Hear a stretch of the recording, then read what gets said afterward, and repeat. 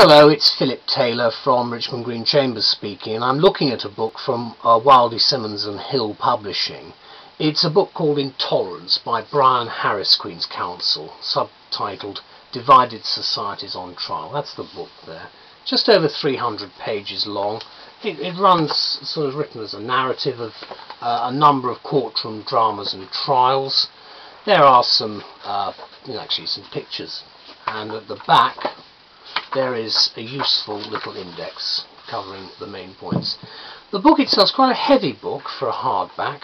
It's got a lot of detail in, and it's very interesting because we will have heard during our legal training, I'm sure, mention of some of these cases and probably not been too familiar with some aspects of them.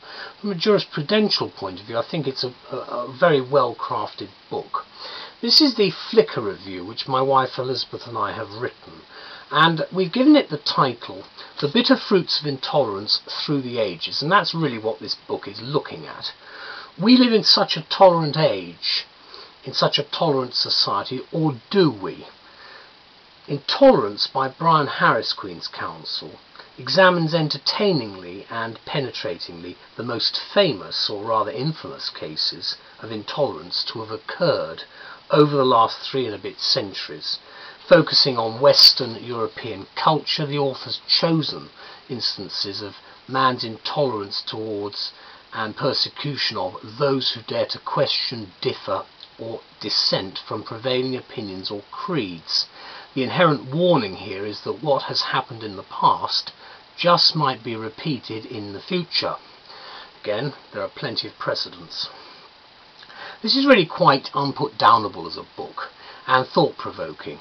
One of the latest from Wildy's growing library of titles, which builds a fascinating picture in this instance of intolerance by looking at 8 notorious examples of it, from the Salem witch trials of 1692 to the trial of firebrand abolitionist John Brown, 1859, to the Oscar Wilde 1895 trials and the celebrated monkey trial of John Scopes in 1925, the ramifications of which continue to reverberate in Bible Belt America to this day.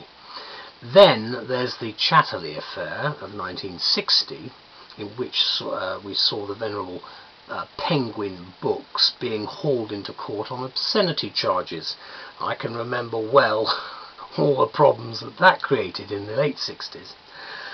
As lief kill a man as kill a good book, thundered John Milton in his eloquent anti-censorship tract, the Areopagitica, in 1644, although what the arch-Puritan Milton would have thought of Lady Chatterley we wouldn't care to speculate.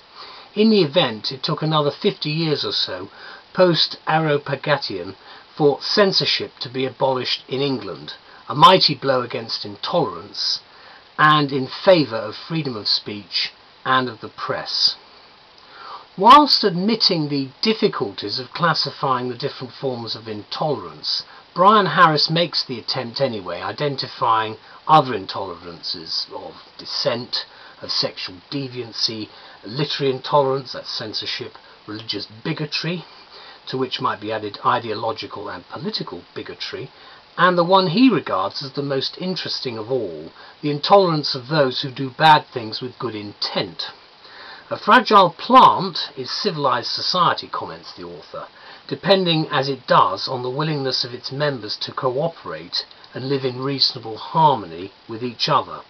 What he calls irrational intolerance on the part of terrorists, governments or individuals is the greatest threat to this harmony.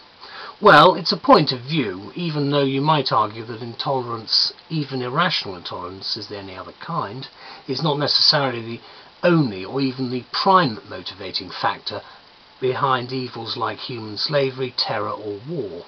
Nonetheless, Intolerance is a fascinating read, which must, with much historical anecdote and insightful comment, which should inspire any number of debates, arguments and disputes, not just among the legal fraternity, but among a much wider readership, indeed the bitter fruits through the ages. So thank you very much to Wildy and also to Brian Harris for producing what is a really interesting and thoughtful read. Bye bye.